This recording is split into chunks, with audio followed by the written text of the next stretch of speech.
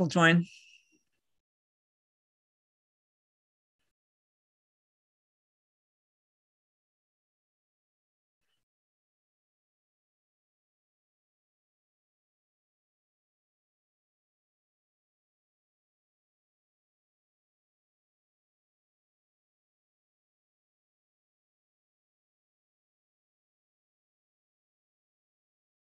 Wait one more minute.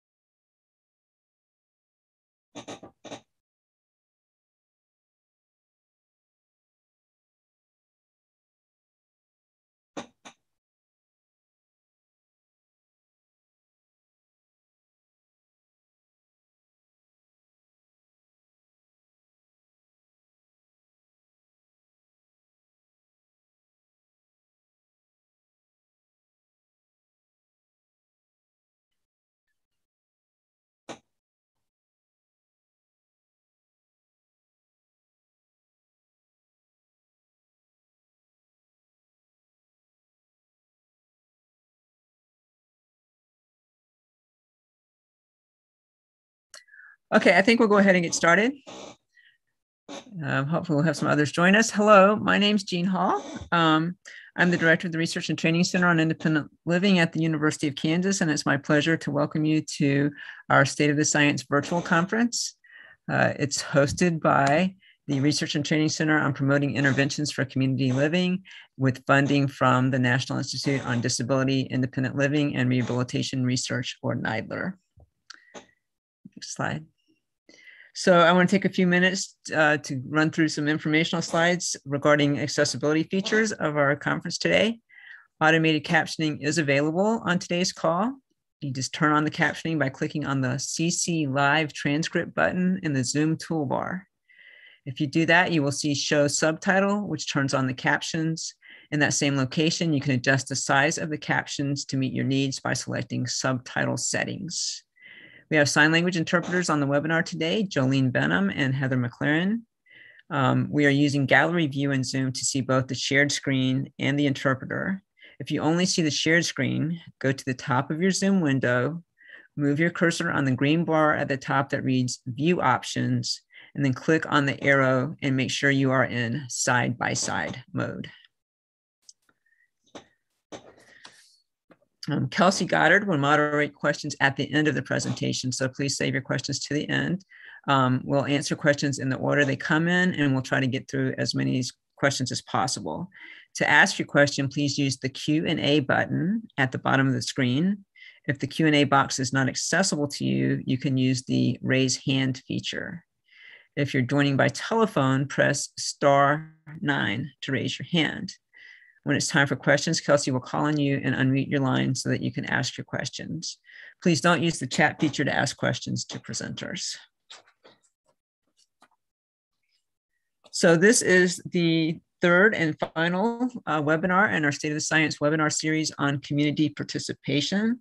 The previous two sessions are archived in YouTube, and today's session is also being live streamed on the YouTube, and Drew's gonna paste the link for the YouTube channel into the chat box if you want to share that with your friends and family. I'd like to take a minute now to introduce the speakers for today. First, we'll have Tim Fuchs. Tim joined the National Council on Independent Living in 2003. Since 2007, Tim has been NICL's operations director. Tim also serves as NICL's training coordinator for the ILNet National Training and Technical Assistance Center for Independent Living. Tim stays in frequent contact with executive directors and other staff of CILs and SILCs to remain aware of best practices in independent living, as well as current needs for training and technical assistance. After Tim, we will have Sierra Royster. Sierra works at the Association of Programs for Rural Independent Living, or APRIL, as the Youth Programs Coordinator. She's able to work nationally to create bridges for gaps in the disability community and develop training tools and programs that will assist youth and young adults with disabilities to be included not only in their local community, but in the disability community at large. In this, she assists with youth committees that work on conference planning and advocacy. Sierra has coordinated local, state, and national level events and trainings for people with disabilities to continue to grow the next generation of independent living. Next will be Kelsey Goddard. Kelsey is an associate researcher at the Research and Training Center on Independent Living at the University of Kansas. Kelsey works with Centers for Independent Living across the United States to document the effects that CIL services have on consumers with disabilities. Kelsey has presented research findings to the United States Access Board in Washington, D.C., and served as a committee member on the Kansas Commission on Disability Concerns in Topeka, Kansas. Kelsey identifies as a person with a disability and strives to bring awareness to disability concerns through the intersection of research, policy, and advocacy. And finally, today we have Keisha Walker. Keisha is a Center for Independent Living staff member at Accessibility in Indianapolis, Indiana. She's also a research staff member at the Research and Training Center on Promoting Interventions for Community Living. Keisha started her journey as a consumer of Accessibility and joined the team at Accessibility as a way to share her personal experiences and resources to empower other consumers with disabilities. So thank you all for being here, and we'll turn the stage over to Tim. All right, thank you so much, Dr. Hall. Hi, everybody. So as promised, I'm Tim Fuchs from the National Council on Independent Living. My pronouns are he and him. I'm a white man, 40 years old, sitting in my home office, as so many of us are these days, and I've got kind of a dark blue button-up shirt on. I'm going to share my screen here and my presentation for today. And as you can see on the screen in front of you, we're going to talk about our role in the project, which has been to help with the Home Modification Services Survey and Best Practices Guide. So, and I'm going to go ahead to slide 2 now, and that's just the project acknowledgement. So you'll excuse me for skipping that. And here on slide 3, we have more information about our partnership with the RTC on Independent Living. So our partnership with the Research and Training Center on Independent Living has been longstanding and really a great project and partnership that we've always enjoyed. In earlier years, we've worked on a number of issues around community living and community engagement for people with disabilities. Not surprisingly for NCIL, the National Council on Independent Living, they've focused on interventions that CILs take or could take to improve consumer engagement in the community.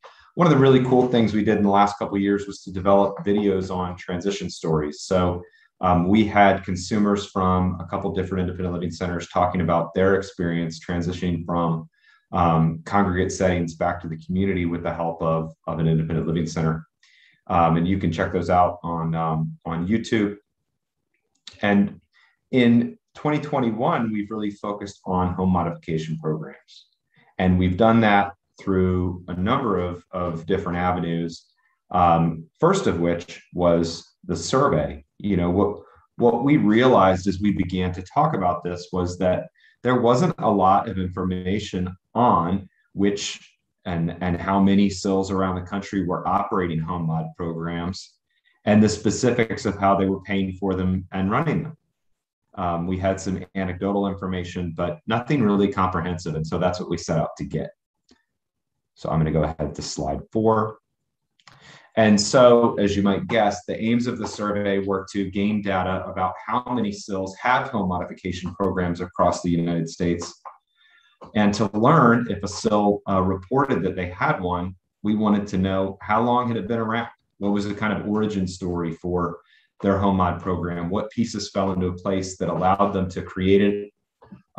What types of funding sources were being used, both by CILs to operate the program and for the actual home mods themselves, because those are not always the same funding sources. How many consumers were they serving each year through their home mod program? And then other basic, successes, lessons learned, and best practices that they had to share with other CILs that wanted to build or expand on a home mod program. So we put the survey out this spring and took responses into the summer. We had 59 centers that responded to the survey. 70% of those had a formal home modification survey, and I don't know this for sure, but I hypothesize that we had a higher number of CILs respond to our home mod survey that had programs, right? And so 70% had programs, 30% reported not having a formal home mod program, which we did have questions for CILs that did not operate home modification programs. And so that was good to have their responses and their information on what kind of they wanted. But 70% did. Here on slide 6. So of the CILs that do operate home modification programs, 70% of those have their program has been established for over 10 years. So these are well-established programs for most of the respondents, and really wide range of consumers served, right? So in any given year, there were as few as 3 and as many as 250, with an average of 73 served per year. And you all know, the types of home mods vary greatly too. So 3 major renovations, right? It could be a really big undertaking within a year, as compared to 250 installations of, grab bars in a bathroom or, small rubber threshold ramps. The things that are categorized as home mods vary so greatly that I think that contributes to the wide variation in numbers that we saw. So one of the questions that we asked was, what kind of modifications are you doing, right? And so here's that laundry list that I was just alluding to. The great majority of respondents were working on ramps, lifts, and entrances, right? Second only to that was grab bars. 60, so let me give the numbers, I'm sorry. 94% ramps and lifts and entrances, 92% grab bars, 63% were doing shower and bathtub modifications, 27% other bathroom modifications, 19% hallways and doorways, 17% lighting and light switches, 13% driveways and sidewalks or other exterior modifications, 13% bedroom modifications, 11% kitchen modifications, 11% living room and office or other interior projects. The context here too is that people rated these in order 1 to 3 of their top types of projects. So it's not like the 94% means that 94% of CILs are only doing ramps, lifts, and entrances, right? So these were rated. A lot of any CIL doing a home mod program is doing kind of a mix of these. We saw that in our results too. Here on slide 8, 98% of CILs reported that an average home modification takes 6 months or less to complete.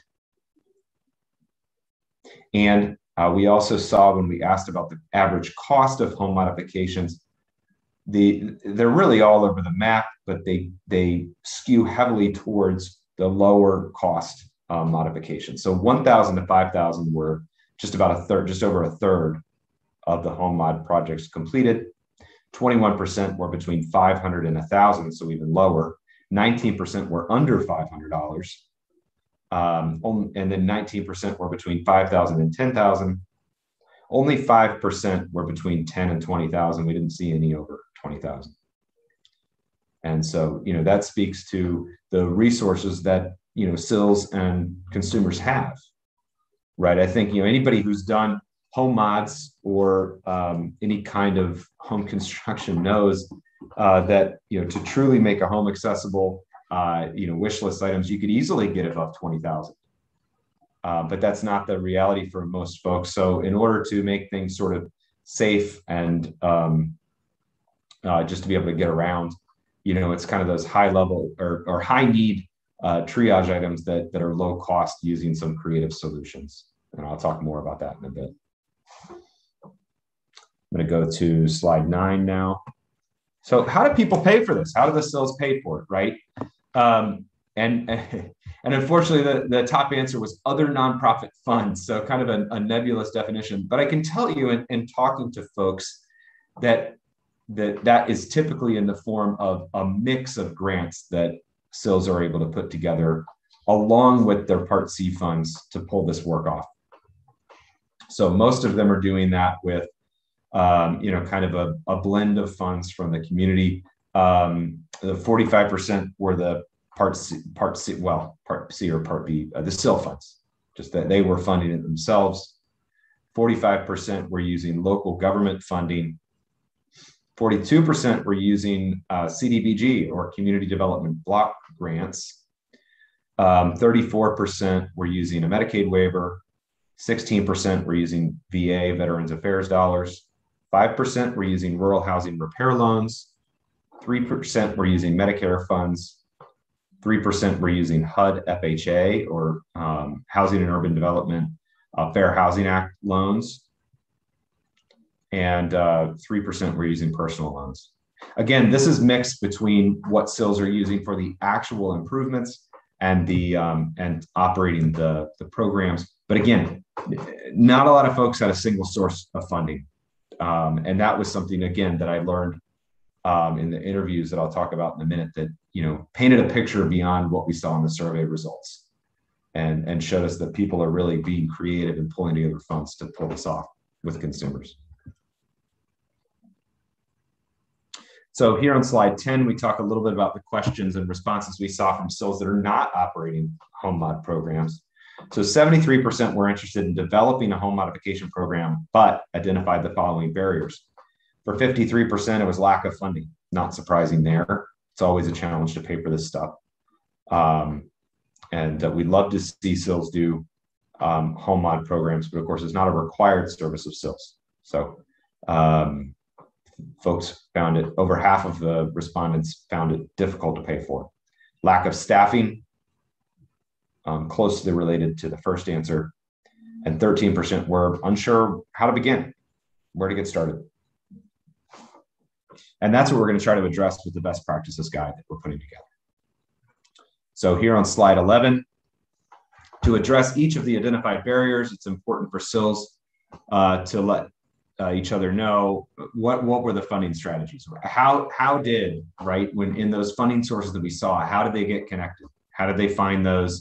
If they were using funds from inside the SIL, how did they make them available, since there's a lot of competing interests? And how did they gain other sources of funding from the community or local or federal government? Training guides. So you can tell them what you were able to put together, but how did you do it? So we want to offer some information on how to put this together and what other resources are there available to build a program or expand a small program that folks would like to make larger. So we conducted follow-up interviews with SIL staff. This was really mostly at the director level to document home modification programs in greater detail with the goal of developing the best practices guide. And I'll talk more about that in a moment. Here it is, right on slide 12. So I had a conversation with, well, let me say this first. The folks from RTCIL were really instrumental in going through the data from the survey and doing a couple things, sort of pulling that data into something that, the analysis was useful. We knew what we were looking at. We could see the responses from the centers. And once we did that, they also were able to pull out a couple high-performing SILs and say, look, these are the centers that have been doing this a long time or have demonstrated promising practices or are serving a lot of people in a given year. We want to know more about this. And so that became kind of our cohort of folks for both the interviews and that we're using examples from their SILs for the best practices guide. So I reached out to the directors of those SILs and set up interviews to learn more about their programs and the promising practices that they wanted to share and kind of their origin story. So those interviews covered all those additional details on the history, more details on the funding, and again, the promising practices they want to share. And so we're sort of midstream on this, right? So I know, some interesting promising practices that we're going to include. But our next step after today's call is to put together the best practices guide and to continue to develop that and fine tune it with those directors.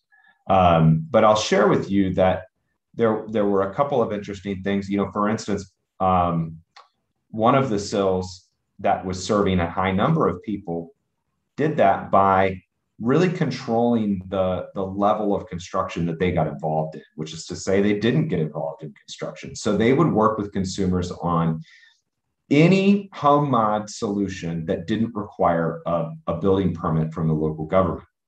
And now if you did need that, they had other programs in the community that they could refer you to, but they were sort of already covered. So for them, the need was, the unmet need that they were trying to solve was, where do you get grab bars installed? How can you get a threshold ramp? How can you get some kind of low cost creative solutions to make your home more accessible? And so that was really interesting. And that explained the high number of consumers served we were seeing from that center. The other thing I thought was really interesting were that a lot of these CILs were employing full-time staff to coordinate this work. Some of them were even employing the carpenters and I shouldn't say contractors because they're not contractors, but the carpenters and construction folks that were actually going out and doing this work. That was very interesting to me. I previously thought all of this work was being handled by contractors, but they found that they were able to control costs and also work on a more holistic approach to accessibility by employing those folks themselves. If you hire if you contracted the contractor, that's very different from a CIL staff member with construction skills that goes into someone's home and says, well, you've asked me out here about your ramp, but what are we going to do about these interior doorways? What are we going to do about your bathroom? You can't use your bathroom or your kitchen right now. So it was really, really interesting and something I'm really looking forward to sharing in the best practices guide. So that is a snapshot of the Home Mod survey and best practices guide that we have been working on this year. We've really enjoyed that. And I think we're actually going to take questions at the end. So at this point, I will turn it over to Sierra Royster from April to take us through her pieces.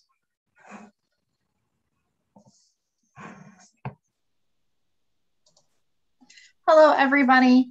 I am Sierra Royster. I use she, her pronouns, and I am a white woman with long brown hair and have a tan and white striped shirt on with a background because I am a home office as well, but that way you cannot see what's happening. I have a virtual background with our April logo, which is the Associations of Programs for Rural Independent Living, but it has the blue star with the April red lettering. So hello. One of the things that we have been working on this past year is really trying to learn what virtual world we're living in, how it has changed, how some of our definitions have changed. And this really came about as a conversation when we started talking about society's been living online for quite a long time, way before there was a pandemic.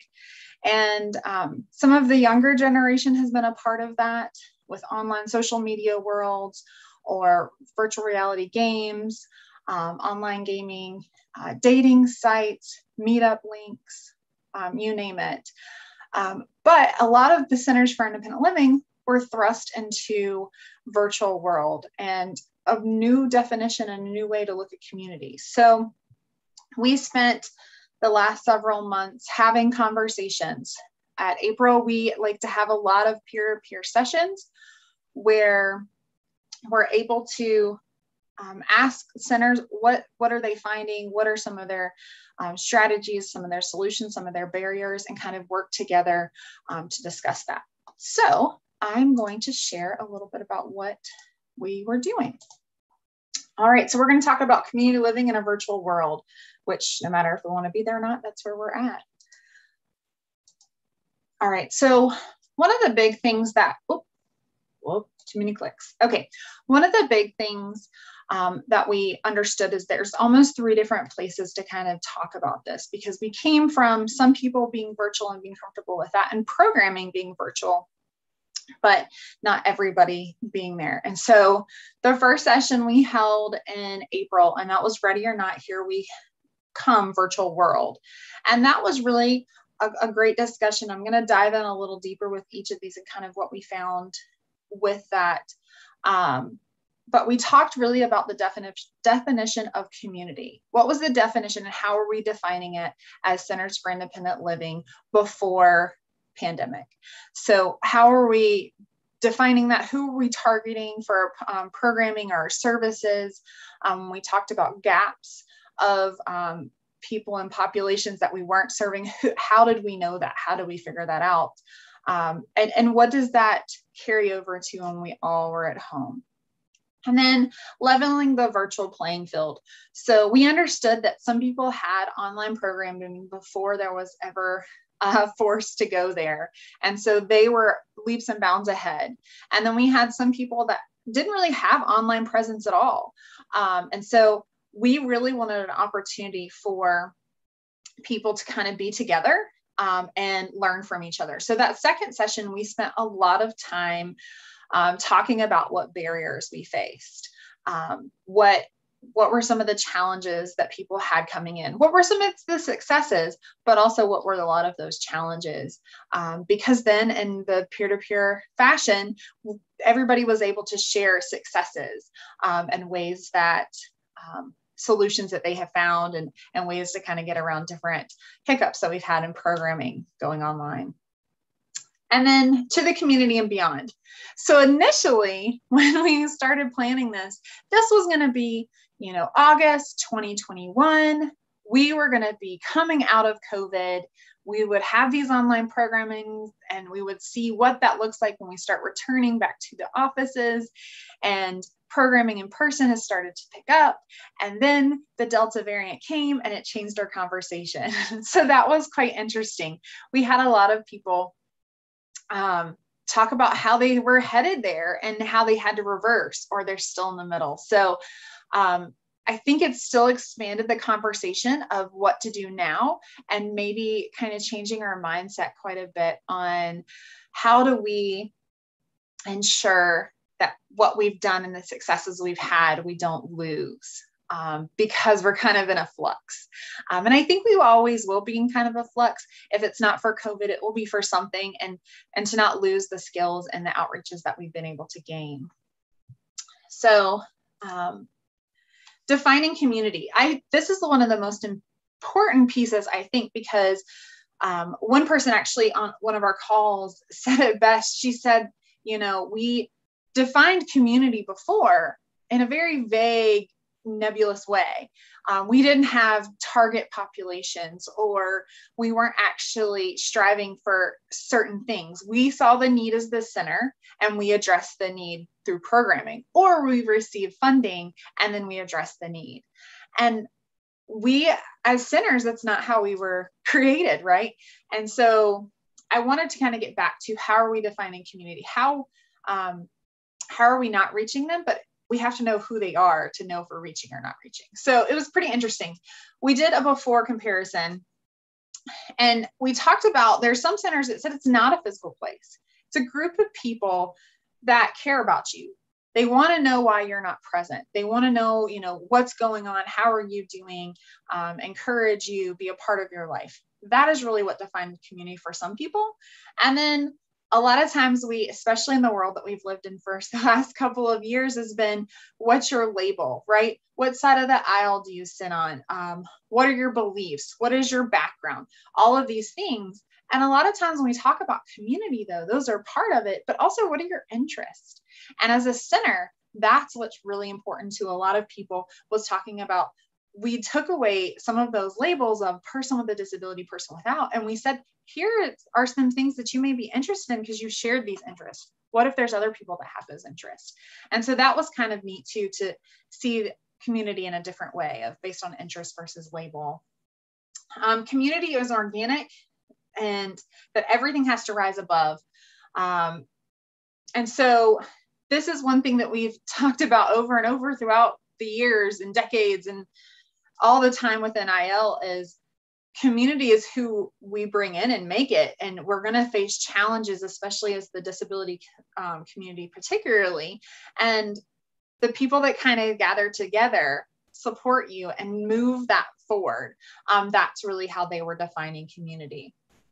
And then so this is before COVID, during COVID. So once we were in the throes of at home, figuring out virtual, figuring out who we're reaching and why, reaching further than we have been able to previous. So that was talking about they've been able to reach further. So we used to define community as this geographic area that was tied to funding, and we didn't go beyond that. Now, with having a virtual world, we do not have those boundaries.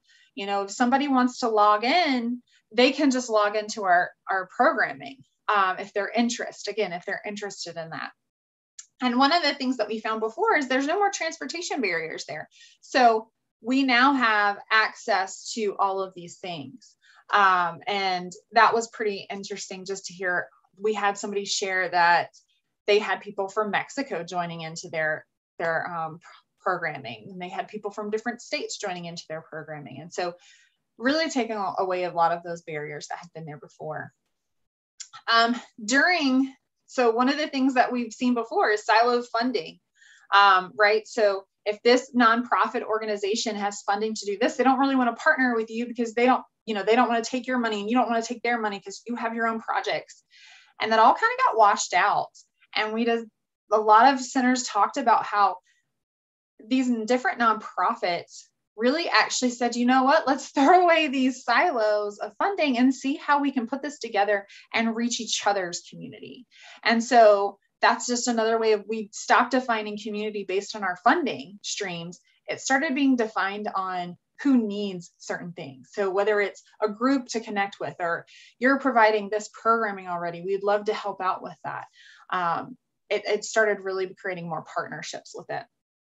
Allowing discussions of us as part of our community and really finding the gaps to reach out. So this was actually in discussion of, as Centers for Independent Living staff, we've really seen that a lot of times us as people with disabilities kind of get put on the back burner a little bit because we're focused on our work, and our work comes first. And sometimes our care needs aren't necessarily the focus. And this allowed us to say, wait a minute, we have needs too, and this is how that's going to look.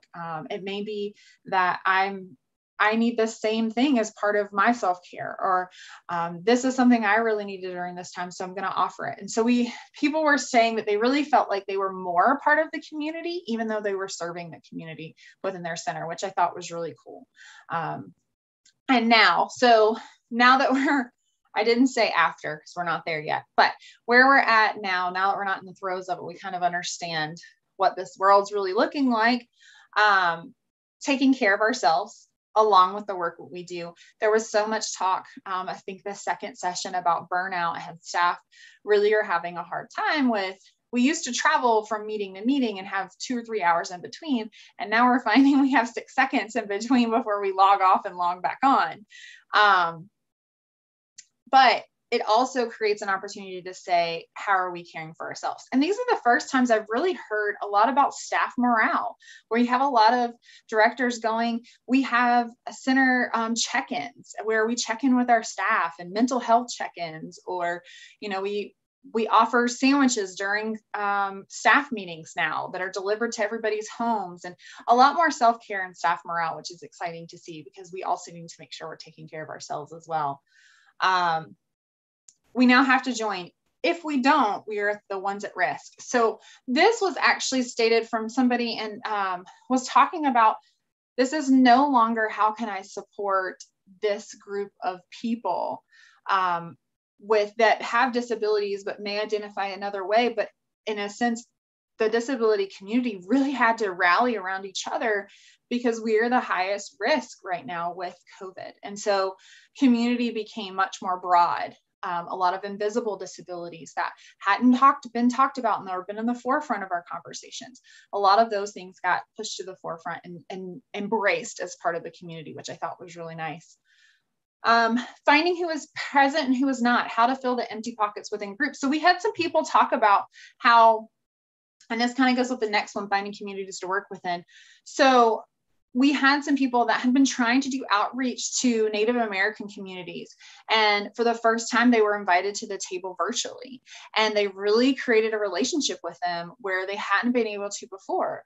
Or they looked around their group and said, how else can we target new populations of people? We don't have a youth program. How can we do better at this? And they were able to really devote focused populations and groups to get into their programming and make sure they were doing outreach, which was kind of nice.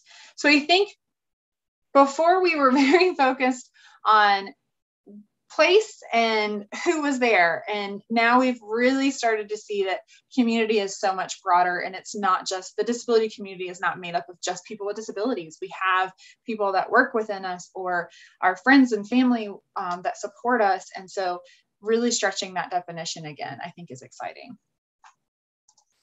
So a couple of things, I told you that we talked about a lot of barriers. I think this was really exciting, and I talked a little bit about it, so I won't dive into all of them, but geographic area, that was definitely something that we saw as a barrier before, that we had people that contacted us outside of our service area, and they said we would love to have services or programs, and just due to how far they were or access to the actual physical programming that was happening in person wasn't able to happen. This took that away. So online, as long as you were having the internet, and a lot of people, I'll talk about how they got around that as well, took down some of those barriers. And transportation. We have been fighting transportation and accessible transportation and inclusive transportation and all of these fights within advocacy within our world and our community for so long that for the first time, transportation actually wasn't the barrier anymore. And so that was kind of exciting that we were able to break down that.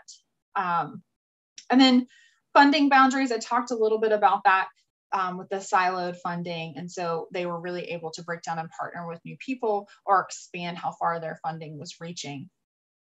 But I'll also add to that, well, I'll get to it in a minute. So streaming service. So this was one of the barriers that we did really cool problem solving within the call.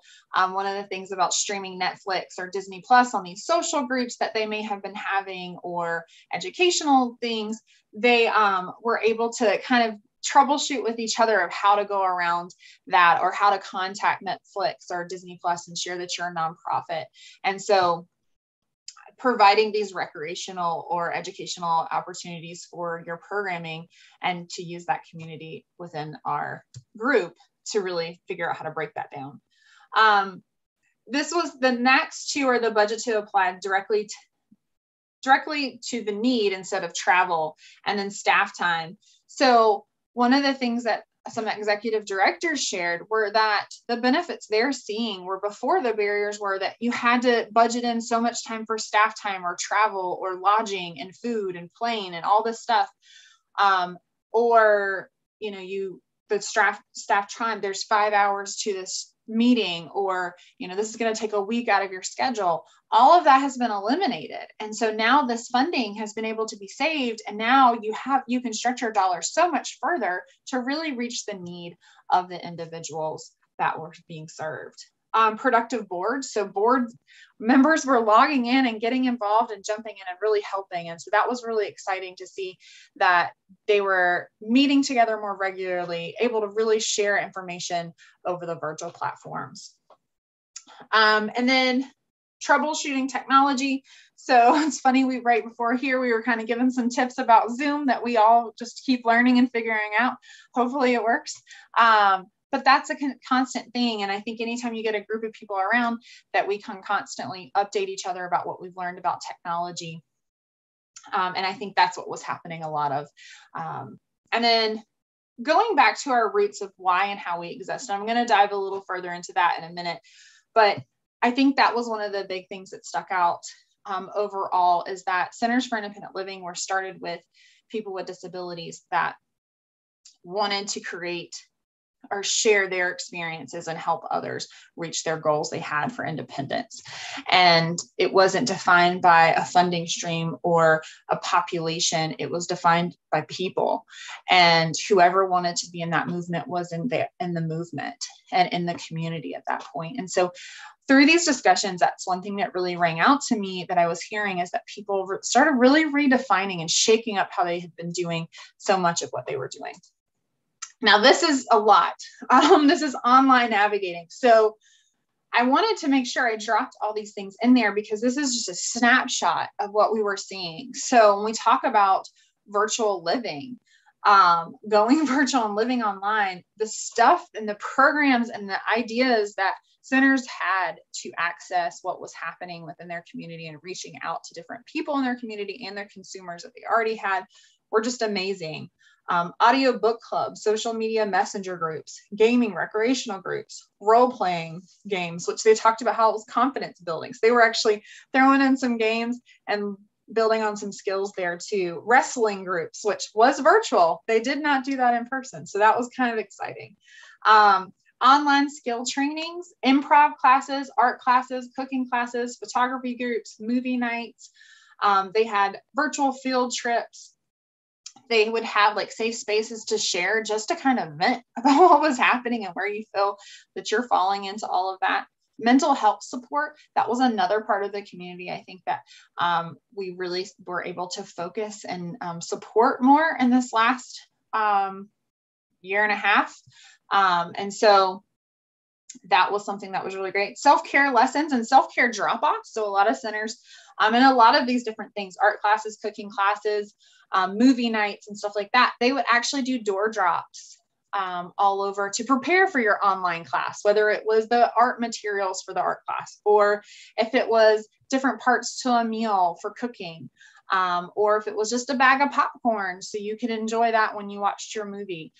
Self-care drop-offs, they had all sorts of things like fuzzy socks or PPE or lotions or anything like that that somebody might find comforting.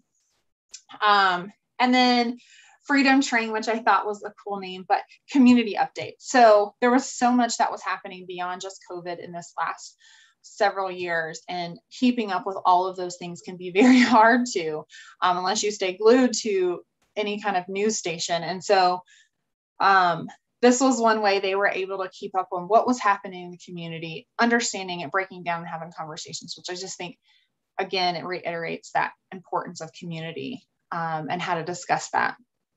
A lot of things. So one of those barriers that I talked about that they found is transportation was gone, but internet was now the new barrier. And so the .echo delivery, they delivered a lot of different devices, hotspots. Some centers were setting up internet service at people's phone or houses, handing out phones. And so that way they could make sure they were accessing the internet and able to get on telehealth appointments and things like that.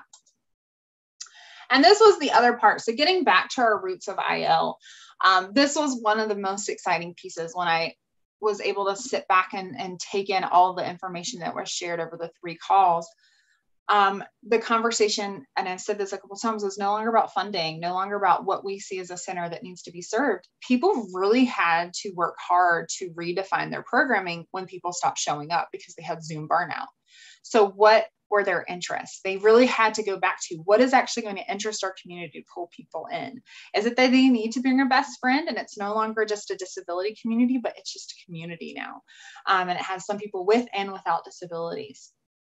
People really expanded that. And really finding what those interests are and not where it just was assumed the interests were by the centers. So I think that was very interesting and showed a lot of growth within its centers. Actually identifying gaps. So there was people that shared that different races and ethnic backgrounds and cultures were missing from their groups of online or their boards or their committees that they were meeting with. And they were able to actually really say, how can we address these gaps and these empty pockets or seats that we haven't been able to do, whether it was age or race or different populations. And so they were really able to dive in further with that and start broadening their community again. getting to the root of issues for people. So we had a lot of discussion about handing out money to help in emergency needs of housing or food or anything like that. But we had a lot of centers that said once we gave them the money and the money ran out, they were gone. And so that was where a lot of the peer sharing there was a couple of centers that talked about, okay, well, so you need food. Let's look around the area to see where you can access food. Okay, you need to get on this waiting list. How do we do that? Okay, where's the actual need? And then how can we look in our community to find that? And then they would assist them in that process. So getting to the root of what they needed, which is what IL skills came from. And so I think that was really nice. That teaching them to fish piece of how do I teach you to access food rather than give you the food? Because we all know that centers funding is not forever sometimes for certain programming, but the community is still rallied around and we can use them. And then again, the self-care for staff. I think that's the first time I've seen such a national broad conversation on how are you supporting your staff. So those were a lot of the things that we got back to the roots of how we started, I feel like, during this. And there was a lot of resetting for individuals. So the community participation series is on our website on the COVID-19 training portion. So feel free to always go check those out. They were hour-long calls, but the transcript and cart is on there as well.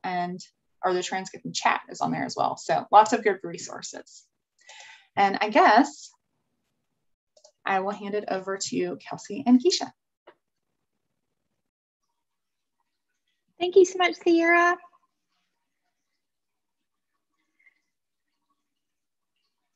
All right, I'm just gonna share my screen. So before we get started today, I'm just gonna say I'm Kelsey. I am a white woman with a disability, and today I'm wearing a blue shirt, and I have behind me a background in my home, but some abstract art. And then I'll also let my co-presenter Keisha introduce herself. Hello, I'm also a white woman with a disability. My pronouns are she and hers. I'm wearing a blue shirt and a black cardigan, and I'm sitting in front of, you can't really tell, but it's the accessibility logo for my agency. Perfect. And today we're going to be discussing a topic called promoting interventions for community living.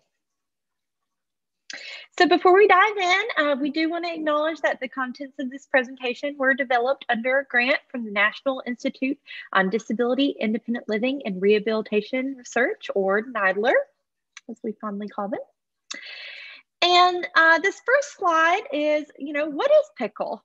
That stands for Promoting Interventions for Community Living. So that's an acronym that we fondly adopted. And so today we're going to be discussing the PICLE program, which Keisha will describe in greater detail, but it is two programs that is implemented by Center for Independent Living staff. And so although we are a research and training center, it was very important for us to be able to partner with Centers for Independent Living where these programs would be implemented. And so in doing that, we formed partnerships with 4 Centers for Independent Living across the United States. So those are Disability Link in Tucker, Georgia, the Ability Center in Toledo, Ohio, Voices for Independence in Washington, Pennsylvania, and Accessibility in Indianapolis, Indiana. And that's actually where Keisha comes from. And I'm going to turn things over to her for her to introduce the PICLE program. Thank you, Kelsey. Okay, so what is the PICLE project? So as Kelsey said, this was a collaborative research project between the University of Kansas and the University of Montana. The overall objective of the project was to assist individuals with physical disabilities to identify and address different barriers that they may face both in their homes as well as in their communities. So as Kelsey said, the project consisted of 2 consumer-driven programs, which were the Home Usability Program, which was a goal-setting program to help make a person's home more usable to them, and also the Out and About program, which, again, a goal-setting program, which was related to engaging individuals in their community and promoting participation. So the overall goal was, again, to increase the community participation for people with mobility disabilities. And could you go to the next slide, please? Thank you.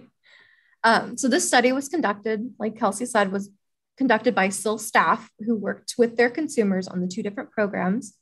But as a whole, this project was evaluated as part of a research study, which tested the effects of both programs that it had on the individuals' lives.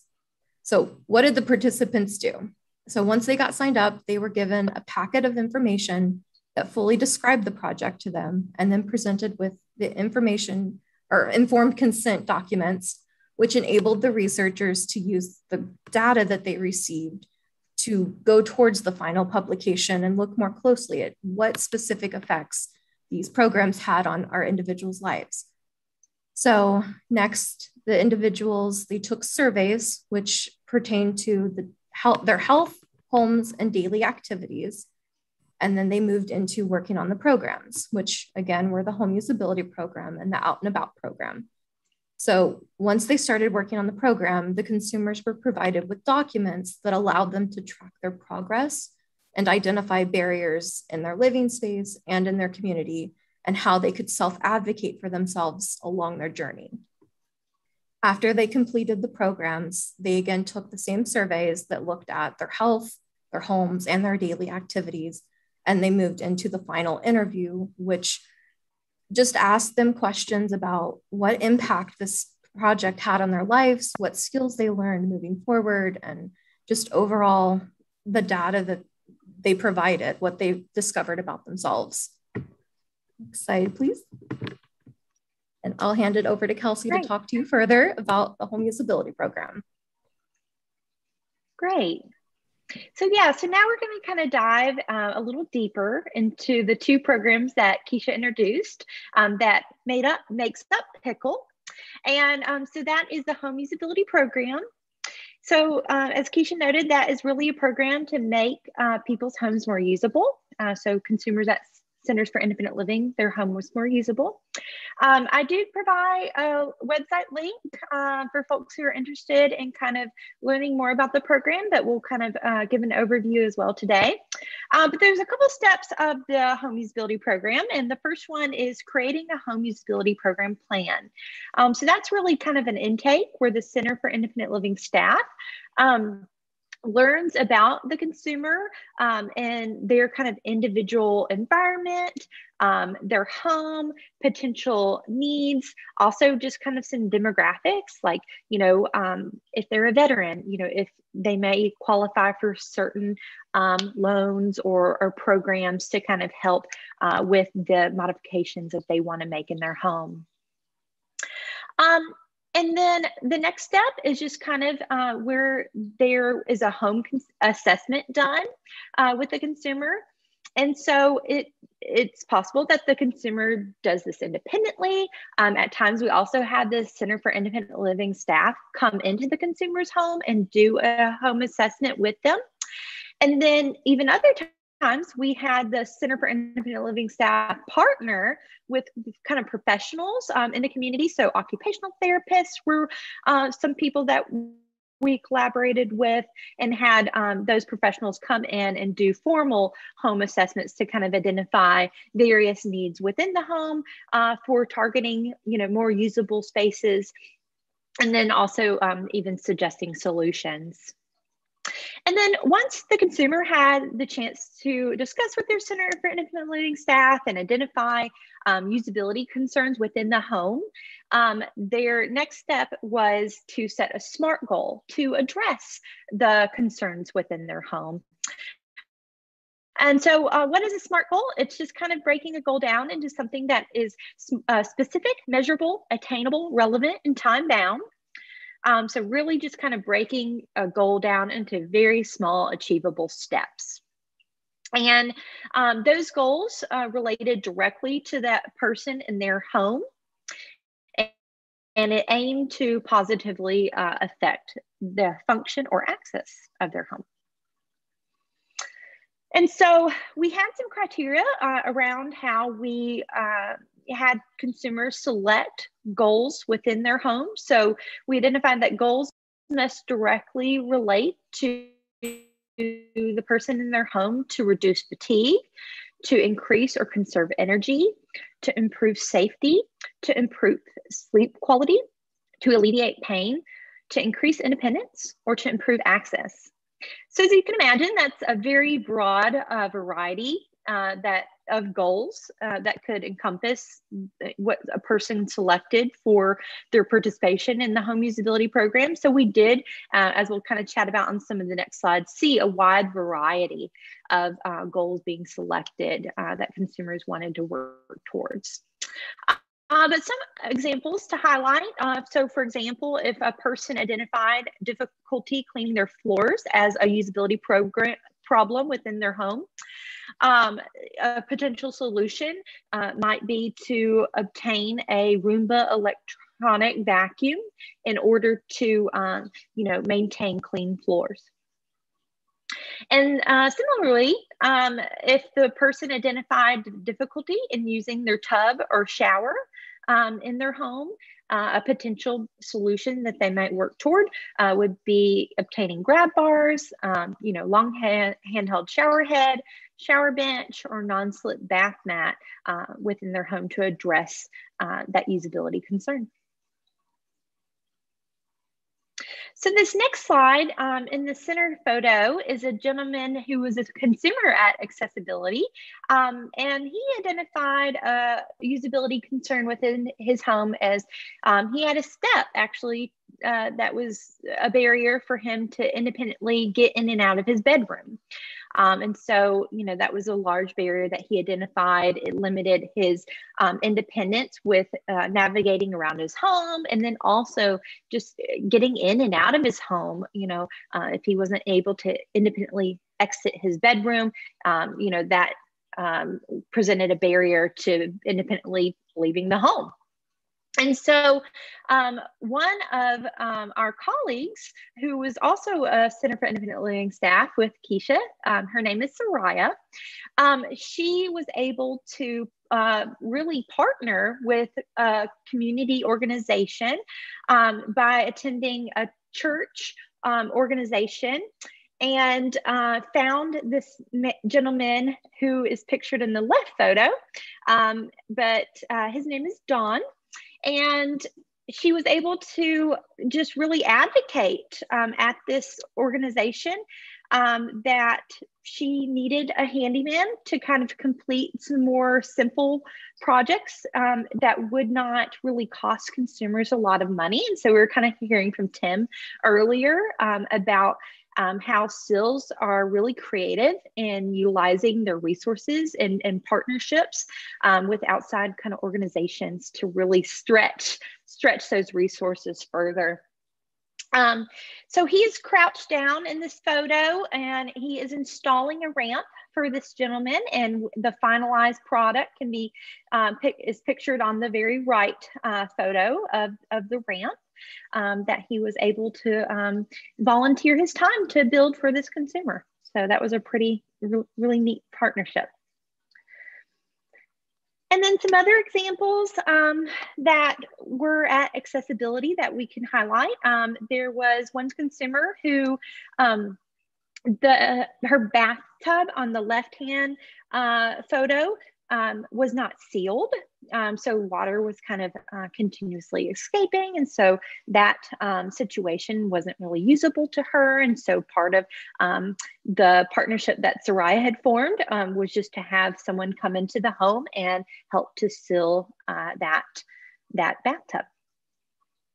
And then on the left hand, there's a photo too of a watch, and this consumer actually identified her medication taking as being a barrier to her health and safety within her home. So she was constantly forgetting to take her medications, which was a safety concern in that she was falling.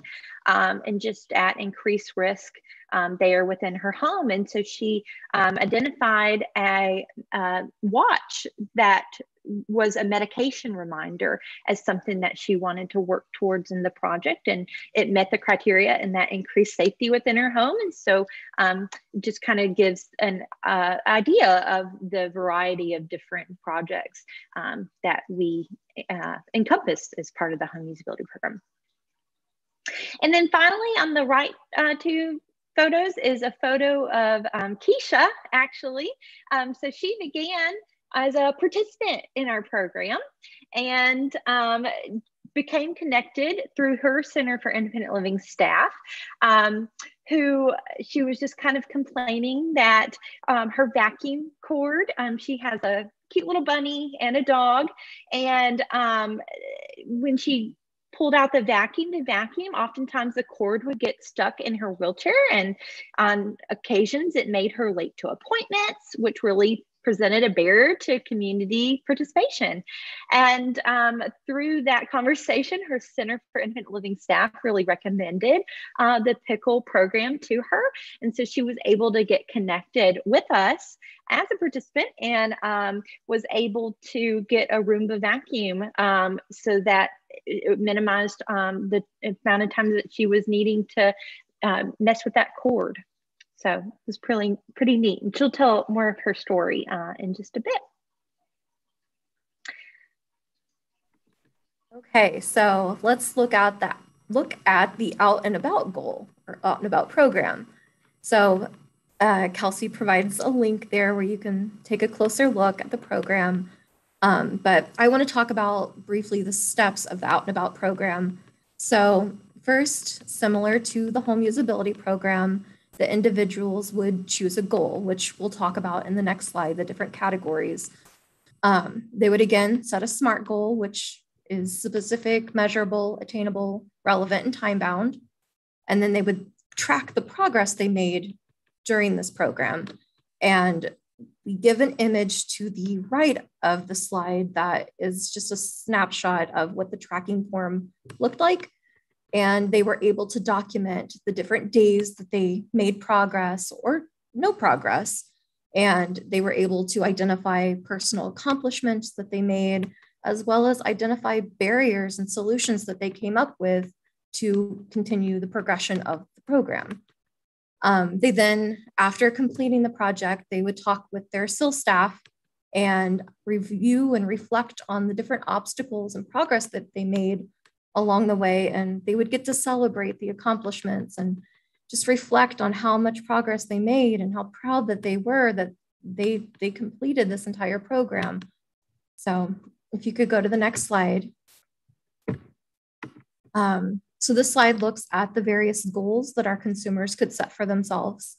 Each category that is listed on the slide, which the categories were advocacy, home living, information seeking, relationships, getting and staying healthy, and navigating the community, they could choose from and provided to help the individuals brainstorm with their consumers to identify the different barriers within their community and how to set the different goals. So for example, one of the goal areas that fell under the getting and staying healthy category, they identified that they wanted to work on their health. So their goal would be that they wanted to go to the gym and they wanted to identify a support system for themselves and within the gym and join. Another goal, which would fall under how to navigate the community, is if they struggled with transportation, they may identify that they wanted to work towards using the paratransit system within their community and how to use it for the first time. So each of these categories, the SILs and the universities work together to provide a variety of resources that coincided with the categories. And this helped them identify the goal and work towards accomplishing it. Next slide. So this slide shows all three images of myself. The first image on the far left is an image of me sitting in a vehicle for the first time behind the wheel. My advocate at Accessibility drove me to this appointment and she took this image of myself so I would have it. The second image is the day I received my driver's license. And I'm holding up my driver's license in the image. And then the last image is of myself and my service dog. This was the first trip that we took independently, where we hiked around the woods. So I took an image, a selfie of me and him. So this newfound freedom opened doors for me of being able to drive myself. And it made me begin looking at, what did I want my own personal career goals to be outside of college? At this time, I was studying social psychology at IUPUI, and I was working in a research lab. So my advocate, after completing college and obtaining my degree, my advocate encouraged me to begin looking at the nonprofit world. She knew I had a philanthropic drive, and I didn't know how to fulfill that. So she empowered me to apply for accessibility where she worked. And like I said, she helped me fill that drive to help others within my community and allowed me a chance to pay it forward. And this also allowed me to continue doing what I loved, which was research, and got me connected with the Pickle team, which I'm so grateful for. So next slide.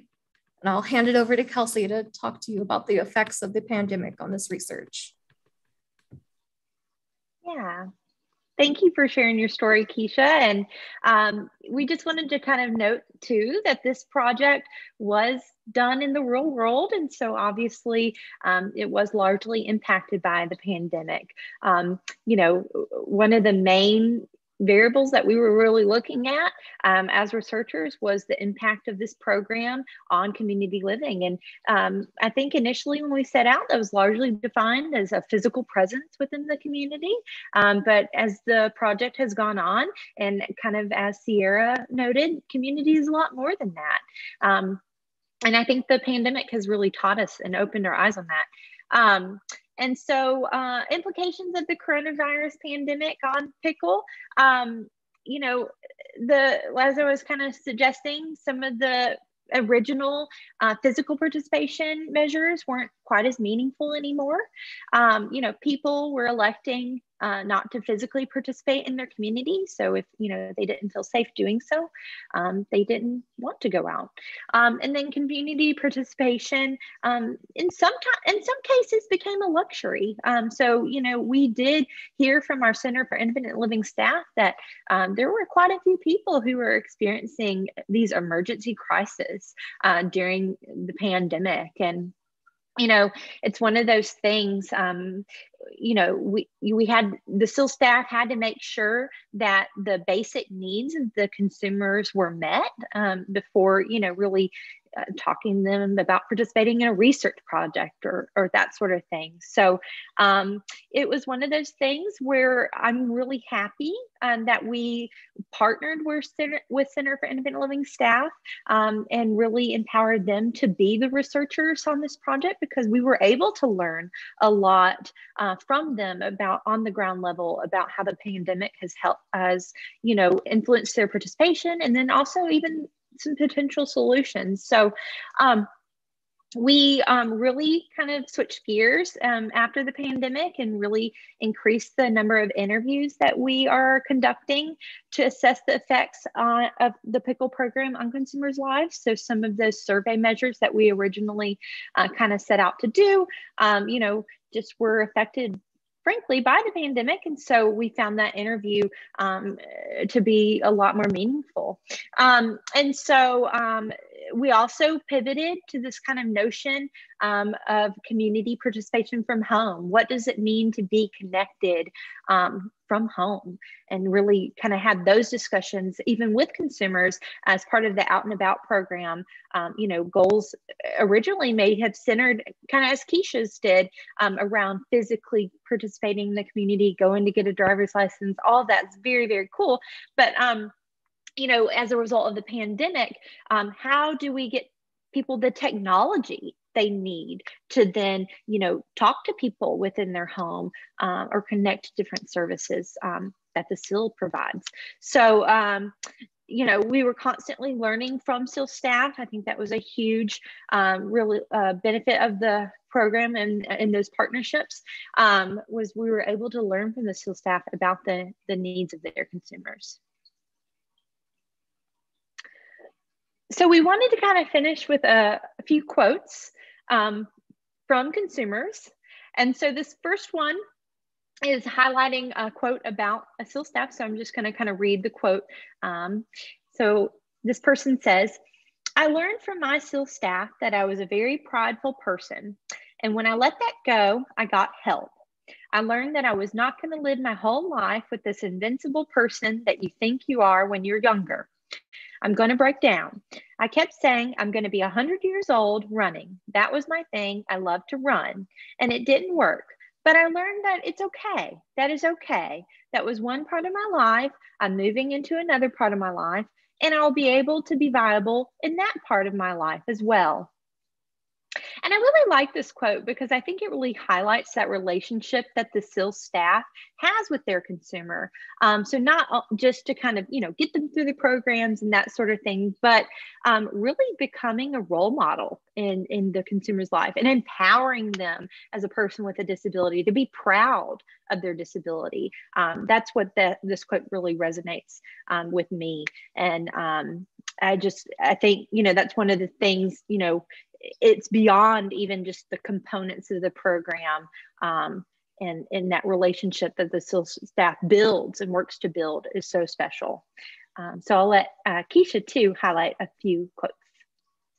I also want to bounce off of Kelsey and give some input that I, to this day, am still connected with a lot of my PICL participants and continue to hold conversations with them and check up on them and see how they're doing, and see that what they accomplished continues on to this day.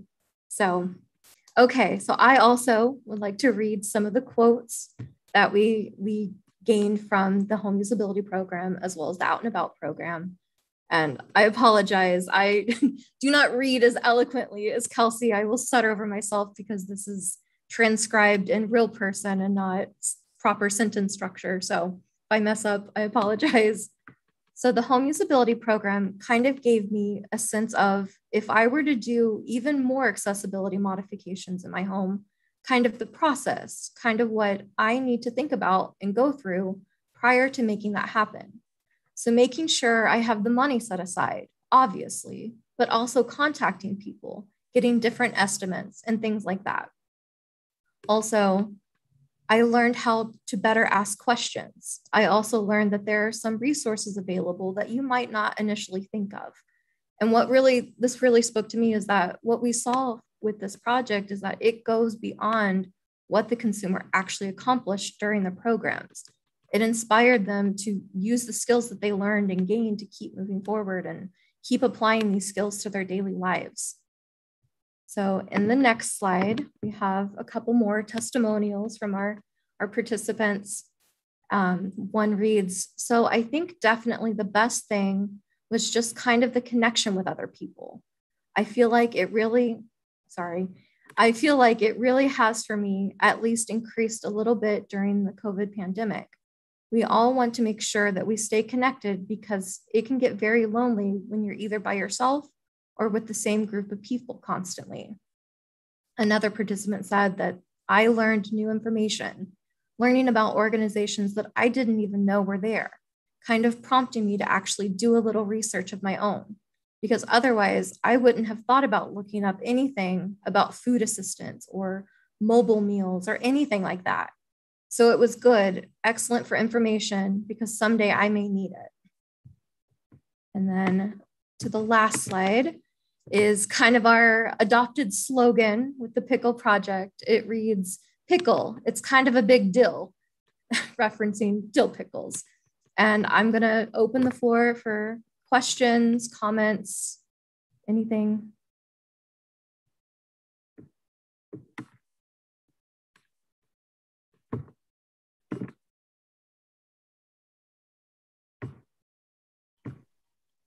All right, so we're opening up to questions. I did see that Lily Griman asked a question for Sierra, or really anyone, she says,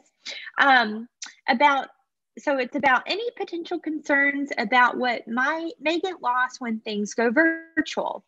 Did SILS talk about the value of meeting people in place, particularly in rural areas, or concerns about people being left behind with the shift to a more virtual participation? So yeah, I can jump in first. I'm sure other people have thoughts too. So yeah, that was a big part of the discussion, actually, of a lot of the older population that was not as familiar with technology and being able to access that. That became one of the concerns. And so that was when I shared that the centers had started buying devices or setting programs up for consumers. One of the things they did is they took an account to who was receiving devices, and they would get different ones. So one of the things they mentioned is like an Echo Dot was actually more user friendly than say an iPad was. And then some people didn't know how to navigate setting up internet if they had never had it in their area. And so that was one thing that they decided, okay, we'll go ahead and set up the internet service. Then that way we can handle that on our end, since it seems to have gotten lost in what you would have done beforehand, or it was a confusing process. And then as far as like particularly rural areas, once you get really rural, like there was a center in Montana that talked about, you know, they're not close at all. And, you know, being spotty in service is definitely one of those things. That's where we had a lot of people. We actually had, I believe it was somebody in Hawaii that talked about this as well, where they would do door drop-offs and like check-ins. People would even drop off pictures of their consumer staff to let them know who they're talking to on the phone if they were making phone calls in between those drop-offs. And then once we kind of got into some of the programming that they had planned, one of the things that they had, some centers had done as a photography class, and that got them outside away from Zoom, which became its own barrier at some points in all of our lives. And then once the pandemic kind of lightened a little bit there for period of time, they would do outside events. So they would carry those programs into outside and either set up a Zoom meeting so people could still access. So they started doing some hybrid. There was a lot of discussion within hybrid. So there were people that they felt were left behind, but they didn't forget them, if that makes sense. It just took them a little bit longer to figure out how we can access them to get those funds to actually get the devices to really allow them to be caught up within that. And some of that was sharing some of those devices as well. I hope I answered your question.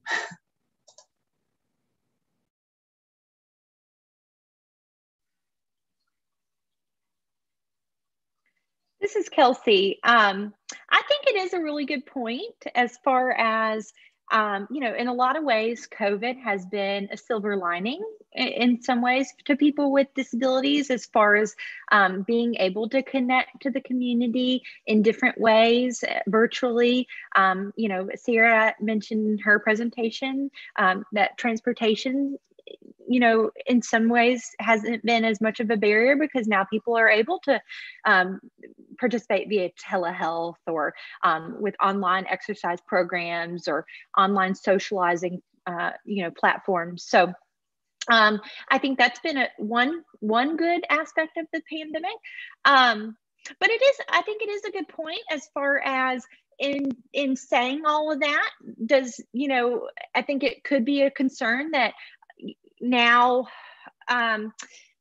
we're not advocating as hard for accessible transportation. And I think we need to really be careful of that, as far as not letting that slip through the cracks, as far as, you know, not letting this silver lining take the place of some of those advocacy efforts, and just saying, you know, that those things are being solved in another way.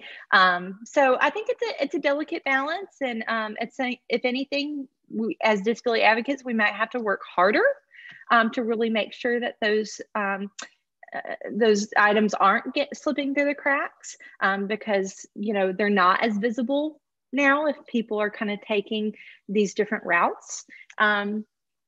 So it's an interesting question, but those are just some thoughts that I had. And I want to just add one more thought to that, Kelsey, because what you pointed out was so right. But one of the things, I just looked back at her question of the value of meeting people in place. I think that hasn't been lost on anybody. And I think honoring that is something that is so needed, and how do we navigate around that the best as possible, I think is how people have been trying to operate. But as things have started, the restrictions and things have lightened in different states, I think that's one reason that they're trying to pull the people that they've now outreached with that hybrid opportunity of staying online, but then embrace those people that really needed the in-person pieces. And so balancing those two. But I think the value of physical meetings was not lost within the group or IO at all. So I agree with that. Because if you forget those pieces and say you can just do it online, then some of those things that generations have fought for are lost, like Kelsey mentioned.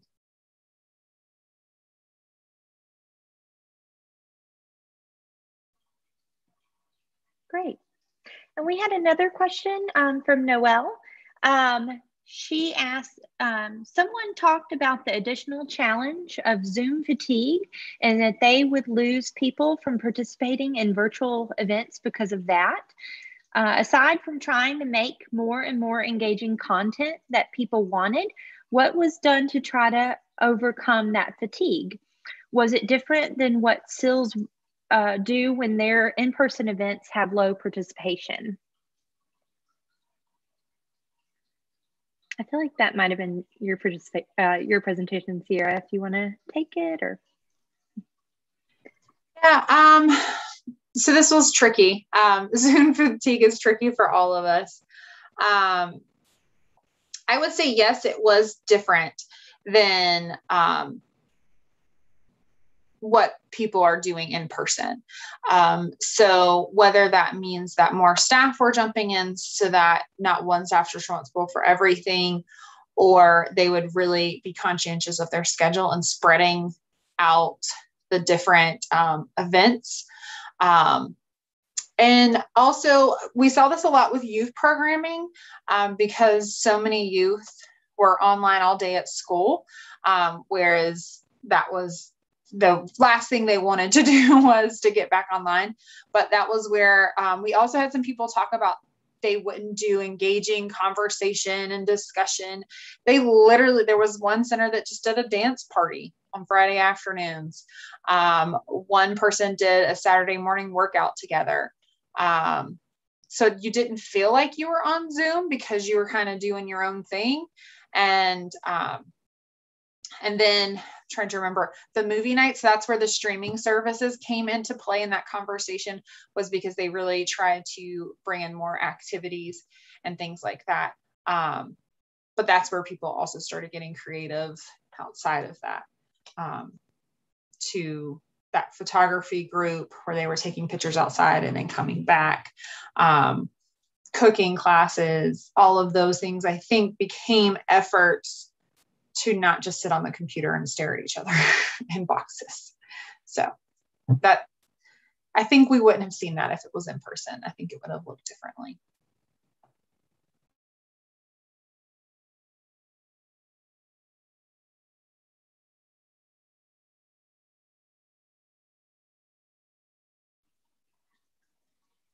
great. Well, if there are no further comments or questions at this time, I think we can conclude our State of the Science webinar series. Just thank you so much to all of our presenters for helping to make this happen and it's such a success. Yeah, and Jean, if you wanted to say anything. I was going to let you wrap it up, but I just want to thank everyone for being here today and remind you that all three of the webinars are available on the YouTube channel that Drew posted earlier. So, and please stay tuned because we hope to continue to publish results of the nickel survey and the pickle interventions that were talked about earlier, and always want input from the field. So, we appreciate you being here and hope to be in touch. And I think that is it. yes, thanks to all the panelists and thanks to everyone who attended.